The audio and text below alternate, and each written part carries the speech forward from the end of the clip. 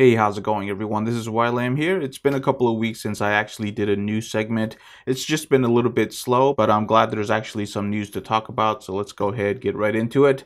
So the first one that I do want to talk about is Sigma is potentially doing some lenses for the Fujifilm system. Now, as somebody who has been part of the Fujifilm's community for quite a while now, it's been a really long saga about this. We heard that the Fujifilm system just didn't have a big enough market segment. We also heard complaints from Sigma that Fujifilm doesn't disclose their protocols. Well, Fujifilm has now made their protocols public. It's pretty safe to say that the Sigma engineer at this point probably does have the Fujifilm systems. So now we get a statement like this saying that there could be Fuji X Lenses for 2021, which is really great news. And one of the reasons for this is that Sigma did make an announcement saying that they had issues with their full frame sensor that they were developing. So with this cancellation, they could be repurposing some of their 2021 budget into trying to grow into another field, which could be the Fujifilm cameras, which would be great for the Fujifilm's community. Now, I'm really speculating on this, but a lot of times when you have a company the size of Sigma, they always want to grow every year. With the cancellation of such a large project, which means a lot of things went wrong, they're still going to try to grow the company, and one of the ways that they can do it is to move into another product line that they already knew. So going into the Fujifilm system, which is probably going to be the next largest community that they can grow into. So here's hoping that they do spend a little bit of R&D money on Fujifilm lenses to really grow their product line. And also, this is something that I would also speculate on, is that as they actually work with Fujifilms, they might actually be able to collaborate on other projects.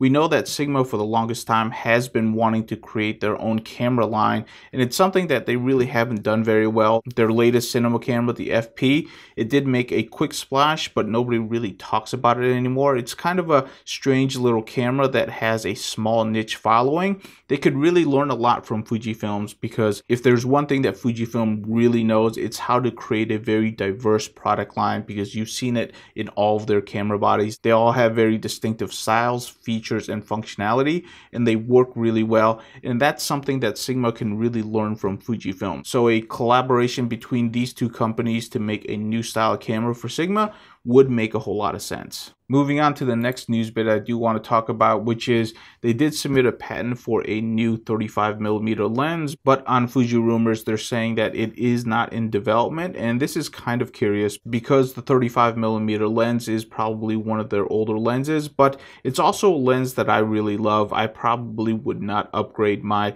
35mm f1.4 because it is one of my favorite lenses to take black and white pictures with, and I just can't see myself right now upgrading to a Mark II, but who knows, they could do something really terrific with a classic lens.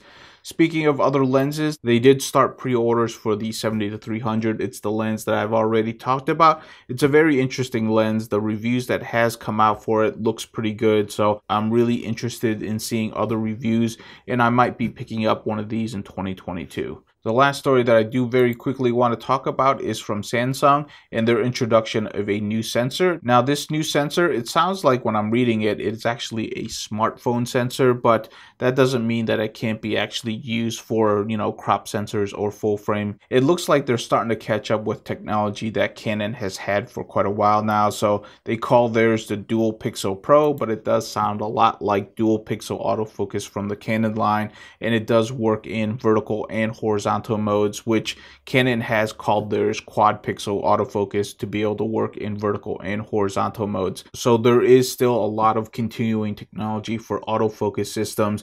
It doesn't look like we've really reached the bottom of the well on that, but we all know that autofocus systems has been really important for the last several generations of cameras. It pretty much made Sony a dominant force in mirrorless cameras. It has forced other companies to really step up their game in terms of autofocus, and we have benefited drastically from that. So just reading from this story right here, here's hoping that Samsung is continuing to push forward in that technology to make it even better, because I would love to see Samsung start producing sensors for the Fujifilm system, because from a manufacturing standpoint, Sony has been so dominant in terms of producing sensors. It would really be nice to see another manufacturer come in and really give Sony a run for its money in terms of being a manufacturer of sensors for our mirrorless cameras. Anyhow, that's all I have to cover for this week.